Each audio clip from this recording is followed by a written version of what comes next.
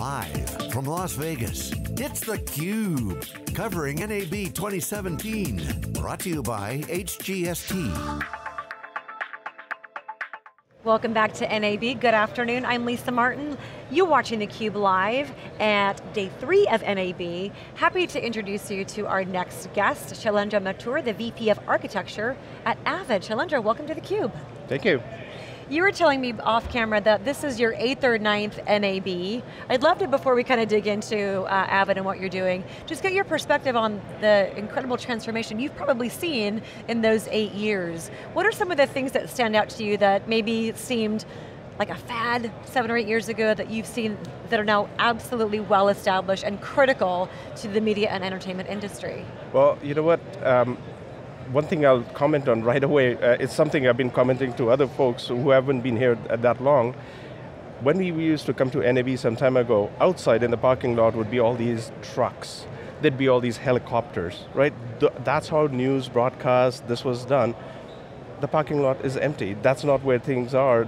There are drones in here, in cages, right? I mean, that's the new way, the digital age, as well as the new technologies have evolved that the way we collect news and the way we are actually capturing news is actually changing quite a bit. So that equipment is changing quite a bit. Yes. So you spoke at the virtual NAB conference last month on cloud transition patterns for media enterprises. Tech trends, what are some of the things that you're seeing? What did you share in that conference? So the biggest tech trend I think we're seeing is the move to cloud computing. Cloud has been around for a while. We've all been used to it. Whether we're using Dropbox or any other mechanism of exchanging content. What's happening is that it's now being adopted by the media industry a lot more. And again, what we knew as server-based computing, you had machine rooms where servers were being created, were being hosted, there was dedicated connectivity between them. A lot of that is now moving to networks, and it's the compute, storage, all of that is slowly moving over to the cloud. And the cloud providers are actually making it very possible to do so. So a lot of what I was talking about at the VNAB conference was how some of these broadcasters who are faced with these new challenges and to get more efficient, to have geographically distributed productions, what patterns they can actually adopt to ease their transition to the cloud. So just as an example, in the cloud, there's a efficiency of doing something called serverless computing, microservices. But then there's a lot of IP, a lot of server-based compute that has been built up. So there is a transition pattern still of going from machine room to data centers. That's a central localization. And just using virtualization technologies, going from data centers now to the public cloud.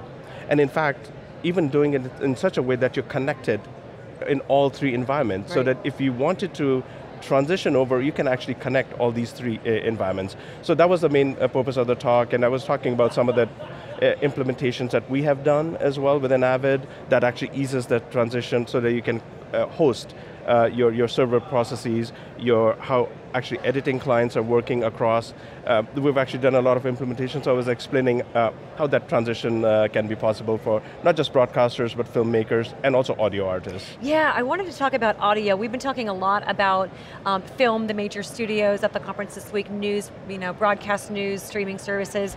But you guys do a lot with audio and music production. What are some of the biggest pain points that you see in music production that can really be alleviated by moving to cloud computing? Artists are artists everywhere. You will find artists, you don't want to be restricted by geography in finding the person you want to collaborate with. Right. What does cloud provide? That one centralized location where you can exchange information, exchange your creativity. So this is one of the areas where we focused on, we have Pro Tools as our primary audio DAW, and what we enabled was having 2 artists collaborate with each other, even by sharing tracks. So you could have somebody doing a guitar riff somewhere, a drummer somewhere, a singer somewhere, and you're collaborating on these tracks, and we're using the cloud to exchange a lot of this information back and forth. You can message each other, or hey, I need this piece of work done. They record it, you integrate it back. So that was a perfect example of cloud collaboration, and this is aimed at the aspiring musicians who can collaborate, as well as professionals. So look, thinking maybe of the professionals and music production company, what does their transition, as the VP of Architecture, I imagine you speak with a lot of customers who are probably quite influential in what Avid's doing from a design and R&D perspective. What does a music production company's transition to production in the cloud look like? What are the, I don't want to say hurdles, but what are maybe the steps in that journey to get to cloud? Is it a destination hybrid? Is it a journey through hybrid to public? So that's what we, so some of the current restrictions, I'll call it, will slowly disappear, but the fact is, when you're interacting as an artist with a surface controller, a mixer, that's tactile information, that's right there. However, what doesn't need to happen is that the computations that happen behind it doesn't have to be right here. With network connectivity, you can start moving that away from the control that you have over the, what you're creating, your mixers. So this is where some of the compute is moving away. Now, you have to take care, especially in audio, latency is very important, like low latency. So low latency networks have to be there. On the video side, in fact, we're showing video editing being done directly on the cloud with VDI technology, which is virtual display technology, improving so rapidly now. We are actually able to do editing directly while, instead of having a workstation on premises, you actually have it running on the cloud. So those are examples which are hurdles, but they're not really hurdles. That's just creative choices. You need to have your color correction surface control here, but slowly those are the ones that are moving to the centralized data center all the way to the cloud. And now even some of the display aspects where you needed everything to be local, that's also moving. So things like GPU-based compute that's appearing on a lot of the cloud providers, that's allowing your cloud backend to drive your displays now remotely.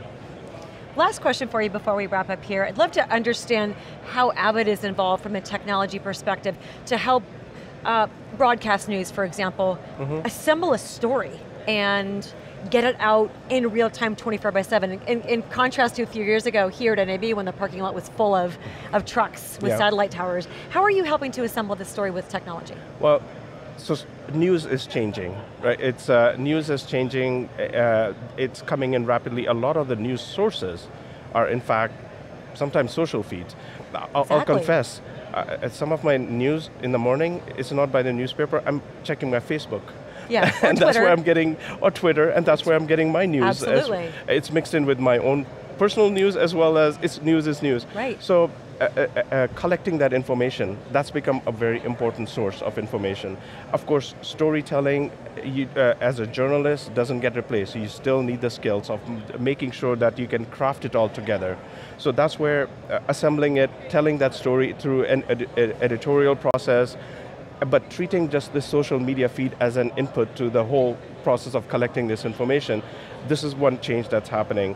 But of course, it's not just social media as a source, but it's also a destination. So that's another big change. So you're not just publishing out your story to a news outlet, you can tweet it out. So these are all changes that are happening. And these are all, you asked about how are some of the customers influencing it. We just had the Avid Connect event, and one of the things that we find really good about the Avid Connect event, these are our customers telling us how they're changing. This is how we're collecting input and reacting to it and changing what we need to do to serve them. Excellent. Well, I'm curious what you'll see in the next 8 years of NAB. Shailendra, thank you so much for joining us on theCUBE and sharing your insights. Well, thank you very much, Lisa. And we want to thank you for watching theCUBE. Again, we're live at NAB 2017 on day 3. I'm Lisa Martin. Stick around, we'll be right back.